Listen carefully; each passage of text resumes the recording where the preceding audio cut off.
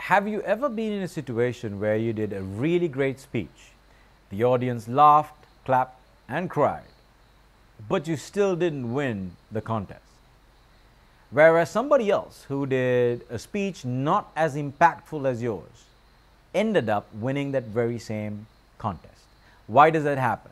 I'm Dan, and I'm here to answer that very specific question, which a lot of you actually sent across through email and Facebook. In speech contests, there are two types of speeches.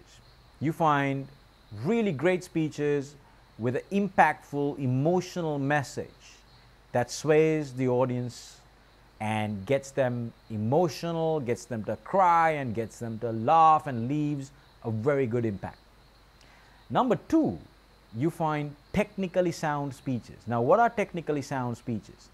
Technically sound speeches are where the speaker makes it very easy for the judge to allocate marks into the evaluation criteria given to him or her. If you're a Toastmaster, you know that Toastmasters get a judging criteria where they have to put a specific number of marks into that predetermined evaluation criteria. Now, a technically sound speech is a speech where the speaker makes it extremely easy for the judge to put marks to all of the predetermined evaluation criteria.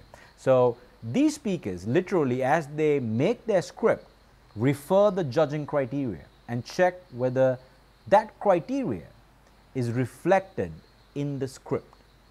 Now, what this does is effectively a technically sound speech scores on multiple areas. Now, you might have a really great speech, but miss out on some of the other evaluation criteria. For example, you might have a great structure, a great message, a great story. Now, all of that amounts to 50% of the judging criteria.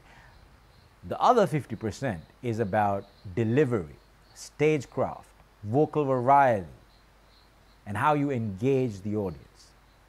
You can still do a brilliant speech, but you'll miss out on 50% of the marks.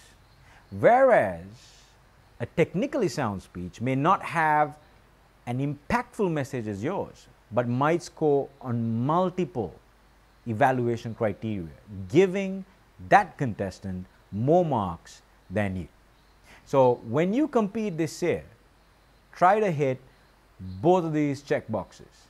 Make it a technically sound speech, look at the judging criteria, and see whether you are making it easy for the judges to allocate marks into that specific predetermined criteria of evaluation.